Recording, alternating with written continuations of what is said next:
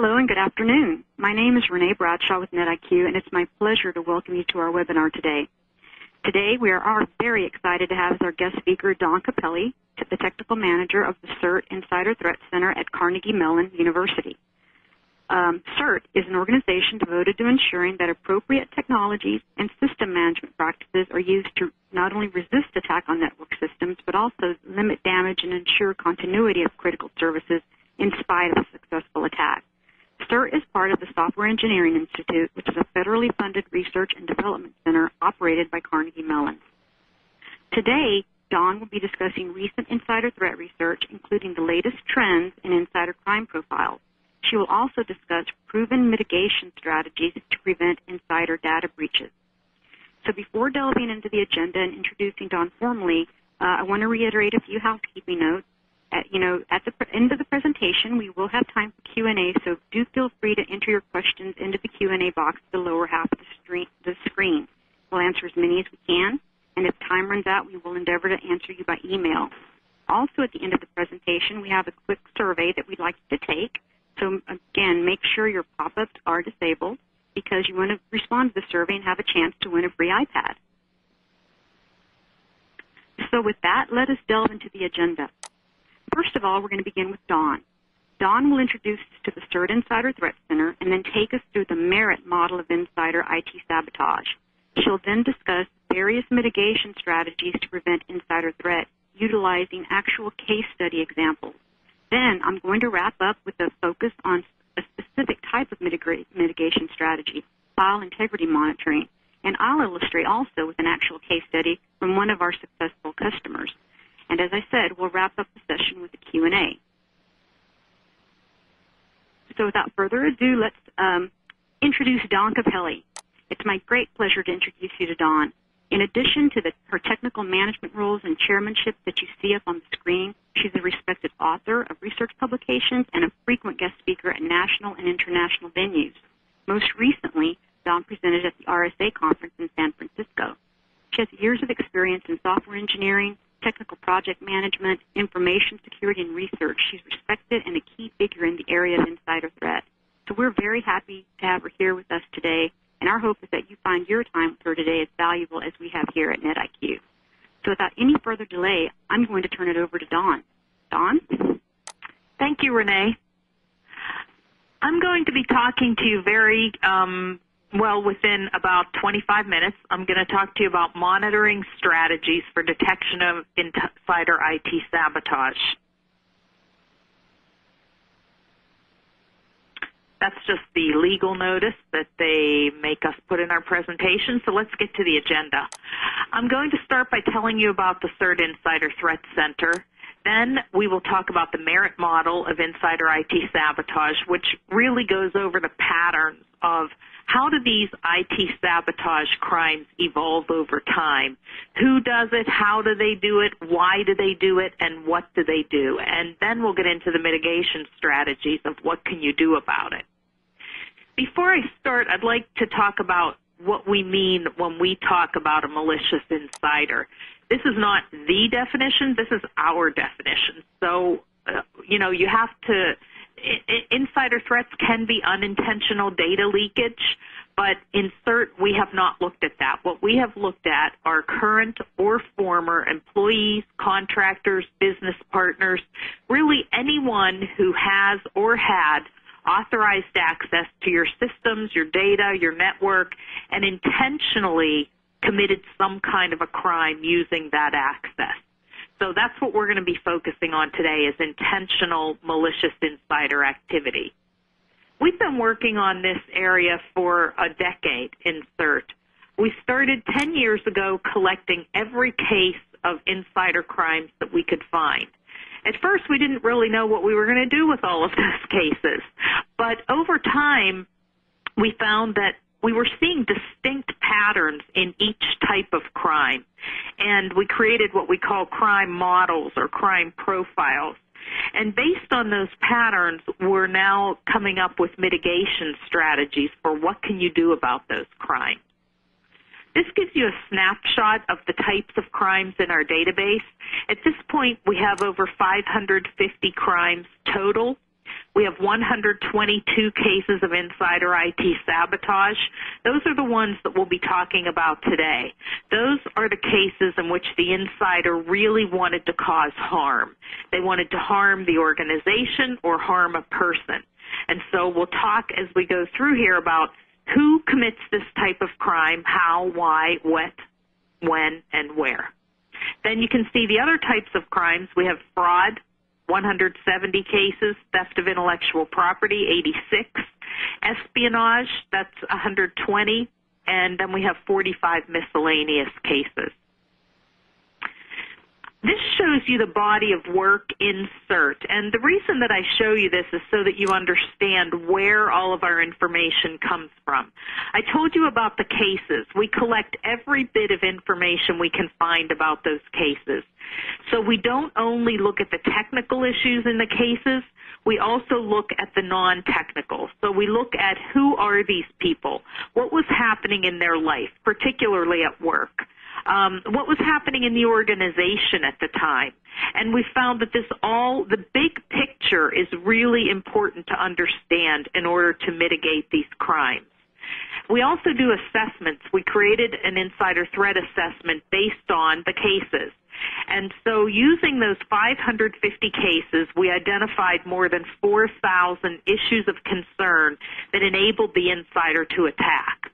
Now, based on those 4,000 issues of concern, we created an assessment which we now use to go out to organizations and look across the organization at technical issues as well as non-technical issues, business process, HR, management, legal, and we look at what are your vulnerabilities to insider threat. Now, because we're out there and we see what is happening, we're doing these assessments so we know what organizations are doing that works and we know what doesn't work. We know where the gap areas are. So in our lab, we focus on how can we come up with new controls that will help with those gap areas. And in addition, let's transition the good things that we're seeing out there that are working and make sure that everyone understands what they should be doing. So the lab is really our central focus right now because we're developing solutions. So now let's just, before we go into sabotage in depth, let's take a quick look at the other types of crimes. So first of all, fraud. Insider fraud is typically committed by current employees. They're non-technical, low-level positions, so help desk, customer service.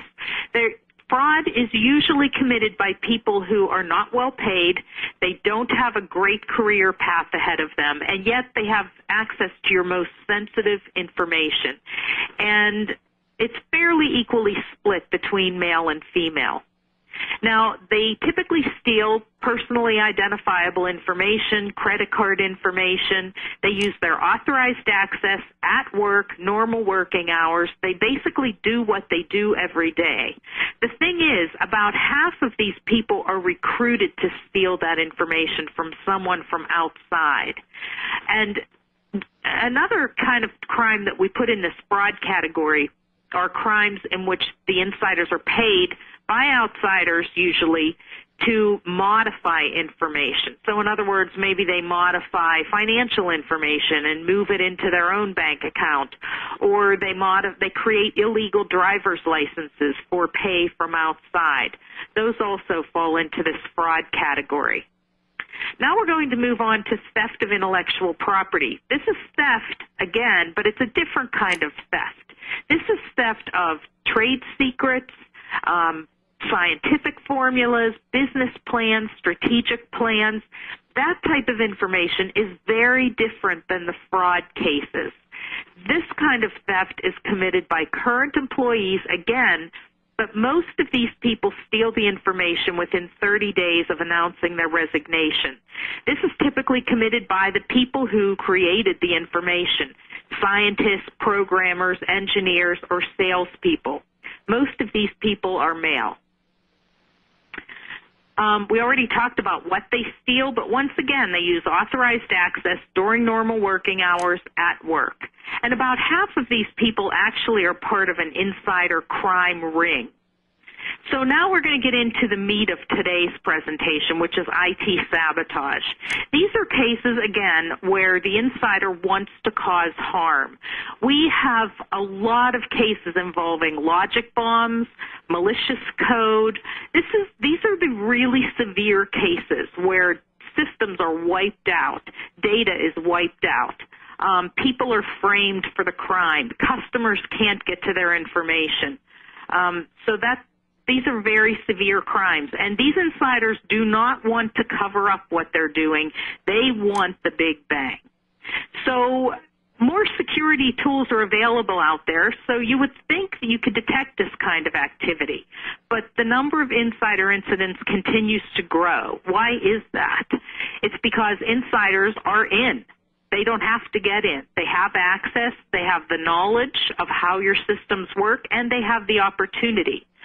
So our objective is to come up with practical strategies for effectively implementing those tools that are out there to detect illicit insider activity. And we'll use actual case examples to show what we mean. This is what we call the MERIT model of insider IT sabotage. MERIT stands for Management and Education of the Risk of Insider Threat. I'm going to go through this pretty quickly, but the basic points that I want you to see are, in this bottom left-hand corner, we have what we call personal predisposition. What this means is the people who commit insider IT sabotage are typically very technical users, and the thing is, you don't have to worry about your whole IT department. The people that commit these types of crimes are those few in your department that really don't get along with people, can't take criticism. No one looks back after these IT sabotage crimes and says, he was such a nice guy, I never would have expected it. Secondly, what happens is some kind of a precipitating event occurs. So there are layoffs. There's no raise. A new boss comes in. This person's put on a new project that they don't like. And as a result, they become disgruntled. Now, chances are a lot of people there may be disgruntled, but these people don't get over it like normal people. They end up on what we call the HR radar. They're sanctioned. They continue to act out at work. Their behavior gets worse and worse until finally they decide, you know what, I'm going to get these guys. I've interviewed a few of these people, and they describe it as, I see the end coming. And I know I want revenge, and I know I'm going to need to get back into the system after I'm fired. And so now they start creating what we call unknown access paths. These are those ways that they can get back into the system after they're terminated. So they create backdoor accounts. They plant malicious code. One of them installed a remote system administration tool so he could get back in. They modify source code. So this is where you really need to be able to detect the attack. Now let's talk a little more about those unknown access paths, because this is what you need to detect. You need to detect those logic bombs. You need to detect the backdoors. Detect if they disable the antivirus on their desktop so they can test the virus. Detect that remote network administration tool. So how can you detect these things? Because if you look at these, this is what system administrators, these are very technical people that commit this type of crime. This is what they do every day. They modify scripts, they modify programs, they create accounts. They are the ones that are looking at the antivirus and what it's catching. In addition, we saw insiders who downloaded hacker tools like rootkits, password sniffers, password crackers. They accessed websites that were prohibited by acceptable use policy. They modified the logs to conceal what they were doing. So again, these are all of those technical actions that you need to detect. But yet, as I said, what are they doing? They're doing what they do every day. So our strategies are that you need to, first of all, detect configuration changes, because that's what they're doing in some of these cases, alert on suspicious traffic, and monitor for unauthorized accounts. Now, this is nothing new. We've heard all of this before, so what's the problem? Well, these are privileged people, so they can insert malicious code anywhere they want, and it's not really going to look like anomalous activity. They also can override your system controls without anyone detecting them. And finally, information overload. You can't watch what everyone is doing every day. So there's great technology out on the market, but how can you use it so that you aren't so buried in noise that you can't find the needle in the haystack? We believe we've come up with some pretty good solution strategies based on our merit model. Knowing what we know about how these crimes evolve over time can help you to implement a solution. First of all, you need to have continuous logging, and you need a centralized, secure log server. We have lots of cases where these insiders modify the logs to conceal their activity. They're smart. They know their logs. They know the evidence is right there on the system to convict them, and so they get rid of it. You also need to look at changes that should occur infrequently. So, for example, if a malicious insider wants to plant malicious code, he's going to put it somewhere where it's going to execute. Well, we've seen them use operating system files, scripts, and executables because they're executing all the time. They also plant them in stable production systems. We don't have any cases where insiders planted malicious code during the development of a new system. It's always in a production system, in a nice, stable environment. That's not to say that they aren't doing it, but the cases that we have, they do it in a production system. And then services killed on the host. If someone does kill the antivirus on their host, you want to be able to detect that because there really probably aren't a lot of good reasons for someone to be doing that. So those are things where those are changes that shouldn't happen very frequently. And so if you do point your tools at detecting and alerting on those types of changes, they probably are worth your time to investigate. Secondly, we say to audit individual actions in the logs for privileged accounts, especially those people on the HR radar. So remember from that merit model, none of these people are just happy and everything's fine at work and suddenly they decide to attack. These people are really on the downward path. They are typically, most of these people actually attack after termination. The ones that don't are on their way to termination. So when you have a privileged, very technical user who is on the HR radar, we recommend that you want to start doing targeted monitoring of what they're doing because that's your high risk right there of insider IT sabotage. And then do some proactive things like looking at your workstations for potentially offensive tools and audit your access to backup information because another thing that these people do is they destroy the backups. If they want to sabotage your systems, they don't want you necessarily to be able to quickly recover. And so we have plenty of cases where they not only sabotage the systems, but also the backups. So let's look at a few case examples. We had one insider who went into the password change program, and all he did was added one line that said, when someone goes in and changes their password, before you encrypt it, save it in clear text for me in this file. And so he ends up with a file with all of these employee passwords.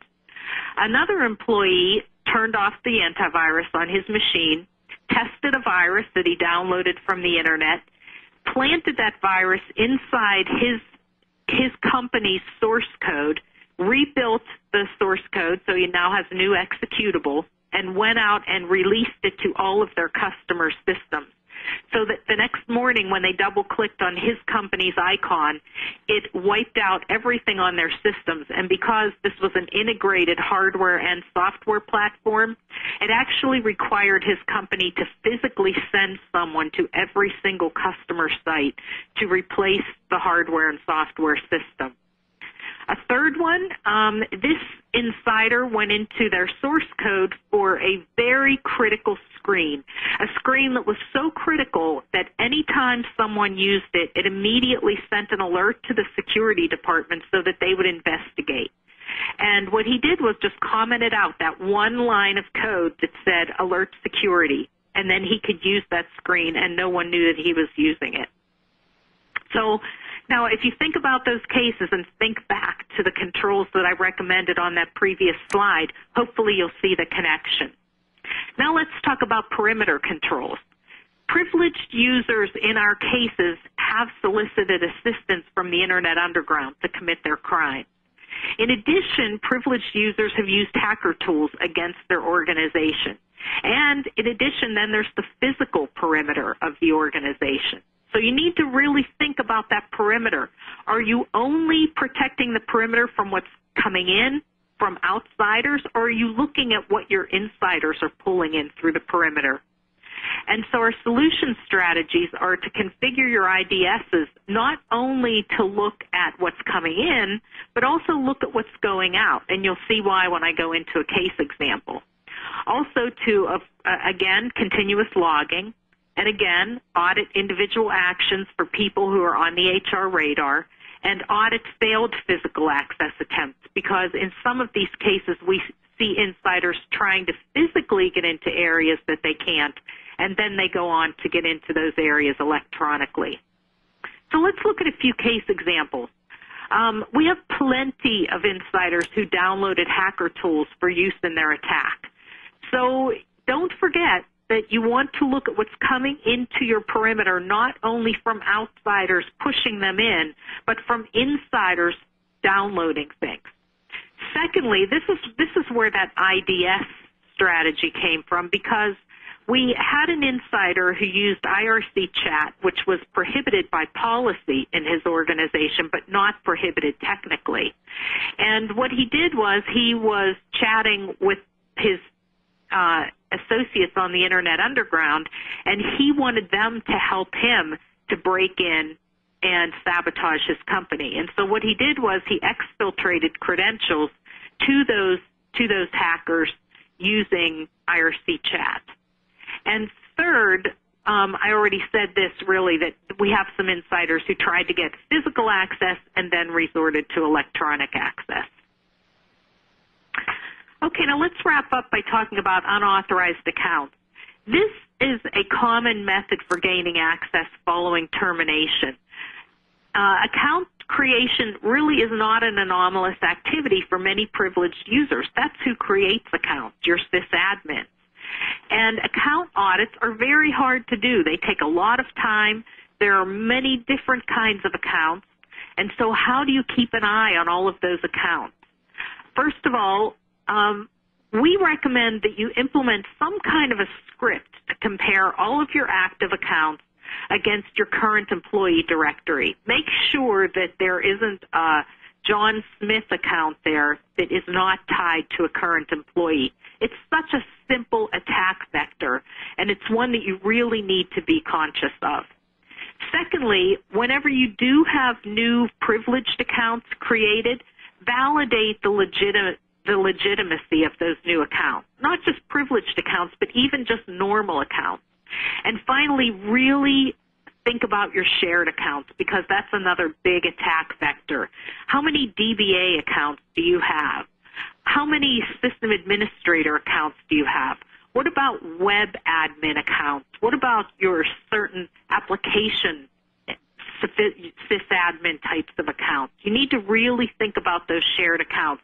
They're very difficult to keep under control and to know who has access to them. So these case examples, there's a broad range here. The first one, these are very obvious backdoor accounts. These were actually in cases that we have, two different cases. One of them created an account called Batman. Another one created an account called James Bond. And these are the accounts that they used after termination to break back into the system. So, you know, if you were producing a list of new accounts that were created each week, those might jump right out at you as not following the typical naming conventions of your accounts. The second example is much more difficult to counter. This guy knew the end was coming. He saw it coming, just like most of these people do. And he knew his access would be disabled upon termination.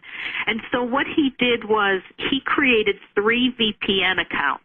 one for his boss, one for the VP of sales, and one for the CFO. He just didn't tell them that he created them. Now, these looked like perfectly legitimate accounts. Even if you did an account audit, they were tied to legitimate employees. And so, sure enough, he was fired, and they hired a consulting firm to come in, and they said, just watch remote connections into our network. We know this guy's going to attack. And they sat there for 2 weeks, and they watched these 3 different people coming in there after hours, working hard, you know. These consultants said, well, CFO, VP of sales, of course they're in there working at night. These are highly paid executives. And so right under their nose, he set up his attack, and 2 weeks later wiped everything off of their network. That's a very tough one, and that's why we say don't just look at the list and make sure that they belong to current employees, but validate them with the employees and with their supervisors. When you think about the number of new accounts you create every week, it really is a manageable size, even in a really large organization, as long as you start somewhere.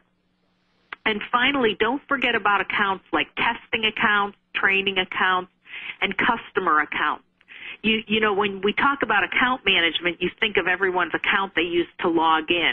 But these 3 types of accounts were used in multiple cases because they have access to your applications, to your customer data, to your systems, and typically they just kind of sit there and you just keep reusing them, and you don't really think about which of your insiders have access to them.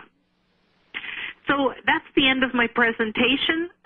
Hopefully you've got some information there that you can take away and use. I have my point of contact here so that you can feel free to contact me for any more information. And I also have our URL for our website. There's a lot of information on our website. It's all freely available.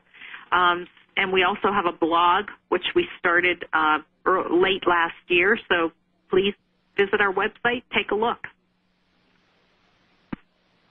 Okay, thank you, Dawn. Very, very interesting. I'll leave our point of contact information up there just a little bit longer before I wrap up with a couple of points. Okay.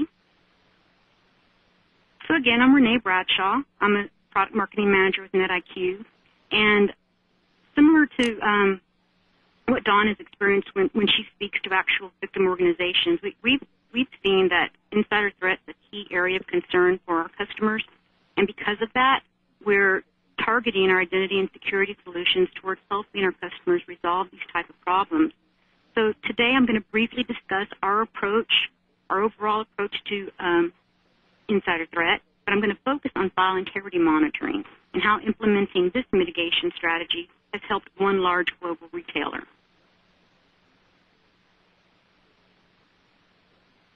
So any effort or investment to address insider threat, we believe, must at a minimum resolve these 3 areas.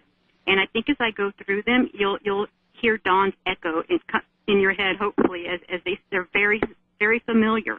First of all, you've got to ensure that your critical systems are configured to best practice or known good configurations. According to the recent 2010 Verizon Business Risk Report, this step alone would have addressed over 80% of the breaches they saw. It's been years since we secured the perimeter and made sure we were protected, but today we have to secure our critical systems by drawing a perimeter around each asset. For example, the same research indicated that almost 98% of records compromised came from either database, web, or point-of-sale servers. The bottom line, if you follow known best practices, you will address most of your security risks. Secondly, and now we're getting down to where we're monitoring the privileged user, we've got to proactively manage user privileges throughout the entire life cycle. For employees, contractors, and partners, we've got to manage the amount of privileges they have during onboarding, throughout their career, and offboarding. The occurrence of insider breaches, according to the Verizon Business Risk Report, jumped 26% this year, and most of the time they found that it was because the users had more privileges than were needed, either because the privileges were added over time and were not adjusted, or due to inadequate application of controls over the segregation of duties. So we've got to manage to the minimum number of privileged users and them having the minimum privileges required to accomplish their objectives. Thirdly, and what we're going to focus on today, we've got to monitor the activity of these privileged users. What are they doing with the rights granted?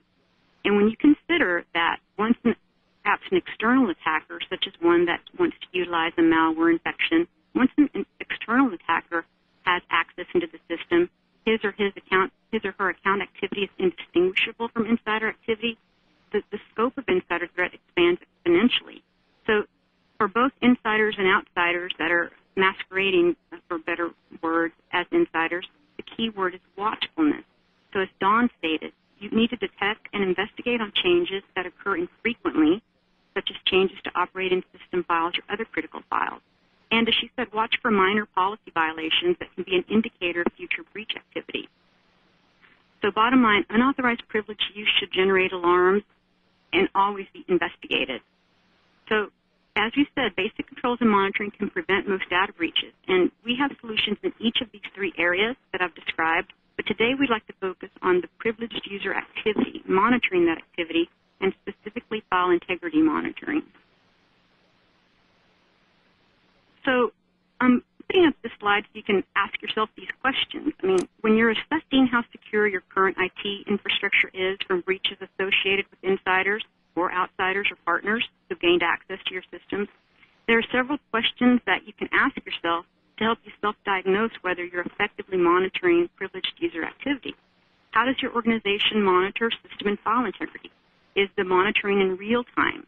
How are you detecting changes to critical systems like system files, and the shares?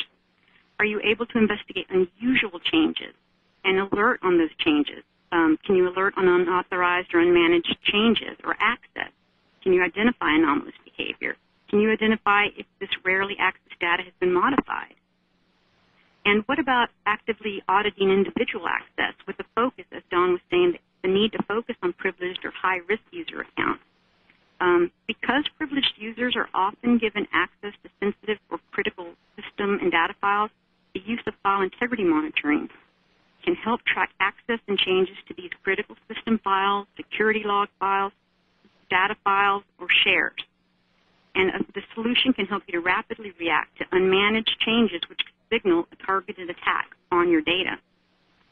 So at this time, we've got a quick polling question that I'd like to introduce, which, now that you've had a chance to ask yourself these questions, we want to find out, how does your organization, how do you detect and manage changes to critical system files?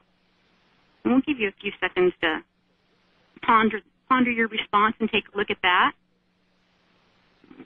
But, it's very critical to watch what your privileged users are doing. I mean, the most recent example I can think of is the WikiLeaks example. And in that particular example, Julian Assange, the founder of WikiLeaks, took possession of downloaded diplomatic cables and war documents, other classified secrets from an Army private. And this particular gentleman, and Don, you can jump in if you want to, he had so many indicators. He had prior minor policy violations. He had posted video messages to friends on YouTube that revealed sensitive information. And it was an infraction, but shortly after he graduated from training as an intelligence analyst with security clearance, he was fairly disgruntled, and he was able to, as he put, had unprecedented access to classified networks 14 hours a day, 7 days a week. So he was a classic case of somebody that should have been on the HR radar. And file integrity monitoring, in our opinion, is in this case, where there were system files that were being accessed, there were real-time alerts that could have watched this happening and then enabled, the alerting and the immediate recognition of the problem to security teams. That abuse and that breach might have been averted earlier. Okay, so let's see if we can see what the results are. Okay, interesting. So 28% of you do use a file integrity monitoring solution. That's good, and that's about on par with what we've seen. The Verizon report specifically said that about 25% of the corporations that had breaches reported a 28% being compliant to PCI DSS, which again does call out for file integrity monitoring. So that is about what we're seeing, but I think that as you're seeing now, file integrity monitoring, if it's implemented, can even help you further reduce your risk for data breach. So, yeah, let's move on. That's very interesting. Thank you for that. Let's talk about file integrity monitoring specifically. Okay. So again, it's a best practice security control. It's been around for quite some time, and it's critical for information protection because of its ability to detect access and changes to critical system files. The actual name was coined as part of the PCI DSS requirement because they wanted to describe the set of activities you needed to be able to protect log files, critical system files, and these data files. And as I said, in the recent Verizon Business Risk Report, about the same percentage of the breached companies were in compliance with the specific sections that call out for file integrity monitoring, that being 10.5 and 11.5. So to illustrate a real-world example of file integrity monitoring in action, I just want to briefly take you through a case study of a large public retailer that we helped by implementing an integrated solution that featured file integrity monitoring. Okay, this is a large global retailer. And for a large public retailer, the two dominant mandates are PCI DSS and SOX, although others, such as the Massachusetts privacy regulations, also apply. The IT environment of this particular retailer was highly distributed and outsourced, so they were very keenly aware of the fact that they were under a specific security threat because of physically distant insiders, because they had a large amount of partners. They were very up to date on the changing nature of security threats. In fact, they had recently experienced a disruptive, costly data breach from an outsider, and they had also recently experienced a failed audit due to, in large part, not being able to meet the file integrity monitoring requirement. So they were very incented to seek a solution that would help them avoid data breaches as well as address audit findings.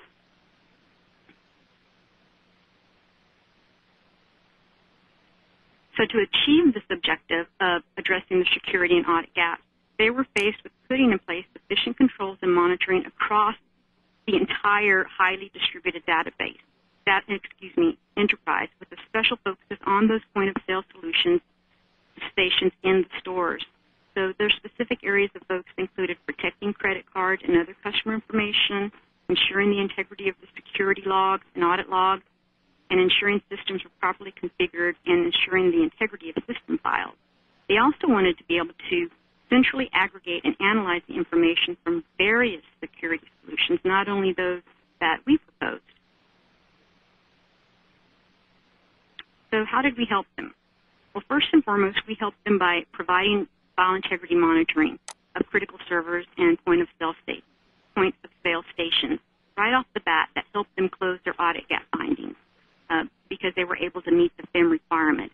And it did help them, for example, better monitor official shares, hosting approved applications. That was something that they wanted to do specifically. It gave them the real-time visibility of the privileged user activity and what they were accessing, what they were accessing, what shares they were accessing. It helped them identify anomalous behaviors such as accessing critical files when they shouldn't have or accessing them more frequently than they should have. It helped them alert on changes to these critical files so that the security teams could act in real time on these threats. And our particular solution was able to give them rich analysis capabilities because we were able to provide the information about who accessed the critical files, what they were accessing, when, and where did they access the files, how did they do it. That proved very valuable to them. And also, and additionally, our best practice approach to implementing the solution with this retailer was we provided integration of NetIQ and third-party security solutions. We did provide the central log management and real-time event analysis across their selected application whitelisting and mobile data device monitoring solutions, working in conjunction with our file integrity monitoring solution. And we also provided them workflow automation using best-in-class tools because they were particularly interested in using their other security and operational tools with ours. And they also felt this process of automation that we provided them with was going to long-term enabled greater flexibility as they moved toward adapting a more highly virtualized infrastructure and then a public and private cloud at some point. So by utilizing this integrated and automated approach, we enabled them to scale their security operations so that they could meet the needs of their business, not slow them down. In the end, they were able to quickly close their audit findings immediately because they now have file integrity monitoring, and we helped close the gaps in data security of the in-store systems, the point-of-sale systems, and most importantly, provided critical cardholder security. So that concludes our presentation for today. As I said, I was going to be brief so we could get to the Q&A. Here you see a couple more resource links that you can go to. We've got several white papers up there that you can continue your research journey on. And as I said, we're going to shortly here pop up a survey that you can take so that you can enter for a chance to win an iPad. So with that, I think it's time to entertain some questions, and I think we've got a number coming in. So we can push the survey, and we'll start answering questions. Okay. Okay, this one is for Dawn. Dawn, isn't there a conflict when HR strategies that involve managing people out after a review period to avoid an unfair dismissal claim? So seems like they're asking, is there a conflict with HR, with these type of monitoring solutions that you're putting forward? That is a big concern. We have worked with large organizations, not many, but a few, who actually did put policies and procedures in place successfully, working with their legal team. So the key here is that it takes time. It probably will take you 3 to 6 months to actually get a new policy in place where HR and information security and management all can work together as I was suggesting. I have also talked to attorneys from the DOJ, and they told me that the important thing is that number one, you have a very clearly defined policy that lays out exactly what you mean by on the HR radar. So you have to spell out, these are the behaviors, these are, you probably already have HR policies for this is the disciplinary escalation path. And so part of that then will lay out, at this point, we will have targeted monitoring started by information security. So first of all, you have to have a very clearly defined policy. And secondly, it has to be consistently enforced. So if you have a policy saying, anytime we have a privileged system user who gets reported to HR and after 2 sanctions, is put on notice, we will start targeted monitoring. If you have one guy who's always been a pain in the neck and you immediately start monitoring him, but you have another guy who meets that threshold, but he's a really nice guy and he's been going through a lot of problems at home, and so we're going to let him slide, that's where you can have a lawsuit. So first of all, clearly defined policy, and secondly, consistently enforced. Okay. Another question that we got was, and I guess because they didn't hear it in the presentation, so they're wondering, how much benefit then is it to do background checks for IT staff and or corporate awareness training? Do those have any benefit? Yes. Well, okay. Let me qualify that. Do I have any empirical evidence? No. But based on our cases, when we first looked at IT sabotage, I think the number was like 39% of the people who committed IT sabotage had a previous arrest. So they weren't necessarily for cyber crimes, but they had previous arrests for other types of crimes. Many of them were actually violent, like domestic abuse. I think we even had a rape. So, they had a previous arrest history. Now, does that mean you shouldn't hire anyone with a previous arrest? That's your call, not mine. But it's good to know who are these people that you're basically giving the keys to the kingdom to. So I think background checks, you definitely should do, so you know who it is you're hiring. And secondly, corporate awareness training. We have a common sense guide on our website. It's called the Common Sense Guide to Prevention and Detection of Insider Threats. And it's been out there for years, and last month it still was the #1 download on the CERT website. So it's a very popular document. And throughout there, we talk about security awareness training quite a bit. You not only need to tell your employees, here are the rules, but tell them why. Because a lot of times, you may say you cannot share your passwords. But if you don't tell them why, if you don't tell them, hey, if you share your password with your coworker and your coworker uses your account to commit a crime, all the evidence is going to point to you. That might be a little more effective in getting them to think twice before sharing their passwords. And that's just one example. So, yes, I think there is a big benefit to corporate awareness training. Okay. Let's see. So we have a question about wanting to understand how are companies quantifying potential economic impact of different kinds of threats. So, Don, I'll hand that off to you in a little bit, but from what we've seen is that, we have an idea of what the cost of a typical data breach is, and that's pretty much at about $200 per record. So, and that the average organizational cost, and this is from a Ponemon study that just recently came out, so the average organizational cost of a data breach is about $6.75 million. But, of course, that is linearly related to the size or magnitude of the breach event. So in terms of different types of threats, do you have any can you quantify the impact, Dawn? Well, we do a survey every year with CSO Magazine and the Secret Service, and one of the questions we do ask the cost of your average security event, but we find those numbers to be a little unreliable because you'll have huge outliers that throw those numbers off. But one of the questions we ask is which incidents are more costly, insider incidents or outsider? And last year, according to the survey, 67% of the people that had suffered both said that the insider incidents were more costly. Wow.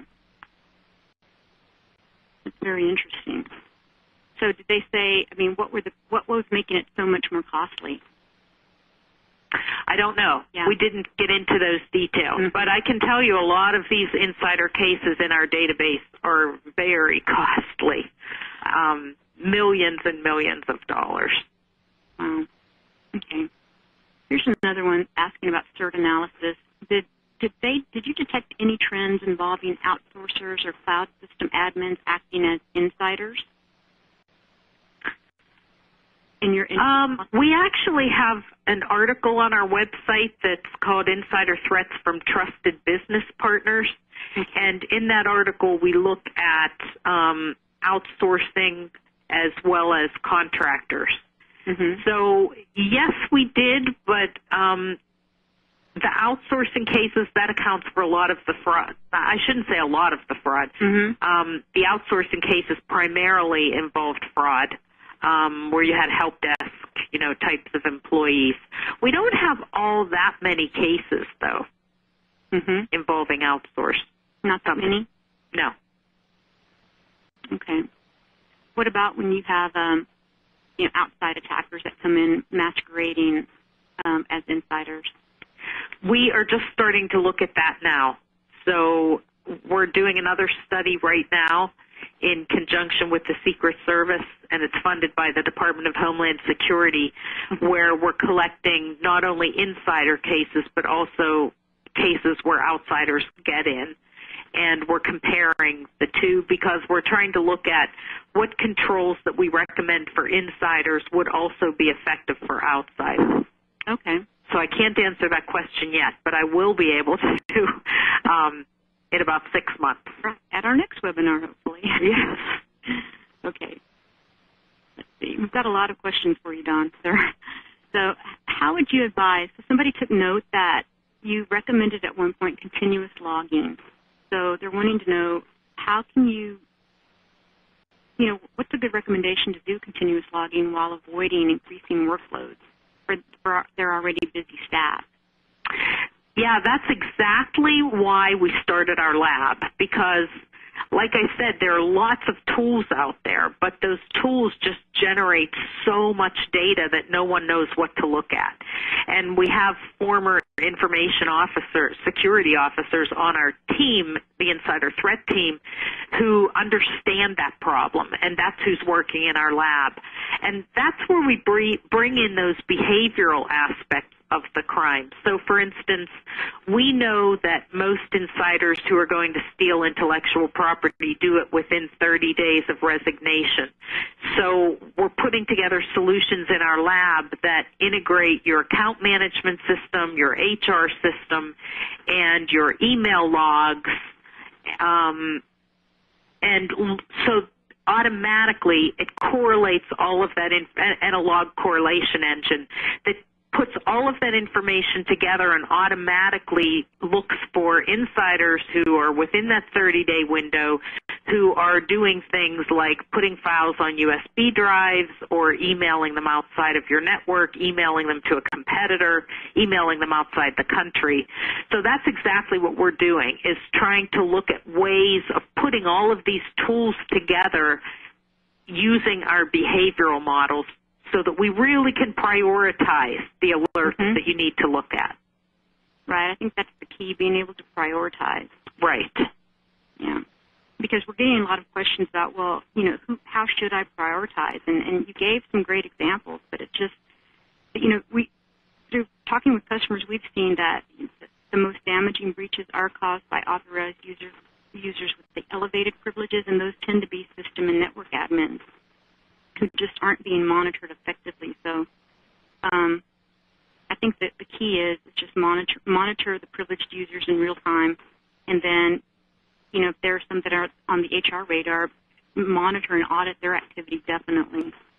Yeah, and actually, for IT sabotage, it's the privileged users, but for theft of intellectual property, it's scientists, engineers, programmers, business people. For fraud, it's the low-level help desk, customer support types of people. So that's why our assessment, it boils all of those 550 crimes, 4,000 areas of concern into a one-week assessment that we can come in and help an organization to really self-assess, how do I compare to those issues that made those 550 organizations be a victim. So it's hard to just give, blanket advice in an hour, right? But we can be very helpful in a week. Right. We're getting a lot of questions around, what's the relative, what's the relative ratio between insider attacks and outsider attacks, and do we have more than just anecdotal information that the level of insider attacks is rising? Do you want to start off? Sure. We ask those questions in our survey every year, and so we've been doing that survey for 7 years. And every year, consistently, it has been showing insiders to outsiders at around 1/3 insiders, 2/3 outsiders. But don't forget that most of 67% said the insider attacks were more costly. Right. This year, the number actually changed for the first time in all those years, where insider attacks dropped down to like 27%. And so we're actually encouraged by that number, because we've been doing this work for 10 years, and finally we feel like, wow, maybe people are, maybe it's because in the lab we're now coming out with solutions, and people are getting, coming up with some effective solutions for stopping these things. Okay. Oh, here's a question, interesting. They're wanting to know if the attacks that you've seen, have they changed over time? I mean, are they the same type that are happening in 2002? What's the most prevalent type of attack that you've seen over the years? Well, interestingly enough, when we started collecting cases, we saw the biggest category was IT sabotage, but then they started implementing the data breach laws. Mm-hmm. And all of a sudden the fraud bar really jumped and has continued to jump. So it's hard for us to tell what's really happening out there because it depends on what people are forced to report. But as far as, you know, the types of crimes, the way they happen, they're so consistent. These models that we created, you know, like 7 years ago, they still fit. Whenever we see a new case, it always looks like the model. What changes are the technical methods, and that's why we continue to collect cases. Otherwise, we would just say, okay, we're done. Why keep collecting? The technical methods continue to evolve, and that's why we continue to add those to our data, to our mitigation strategies, to the lab, to the assessments. Mm-hmm. Okay. Okay, well, we still have a few minutes for any other questions as we come up on the hour. Okay, well, coming up on 2 o'clock, and if there are any questions that come in, or late-breaking questions, we'll endeavor to answer them via email. But on behalf of Don, I'd like to thank you all for your participation, especially the Q&A at the end. Very good questions, and we hope that you enjoyed the presentation and gleaned a lot of useful information that you can use. So thank you very much. You're welcome. Thank you for inviting me. Mm-hmm.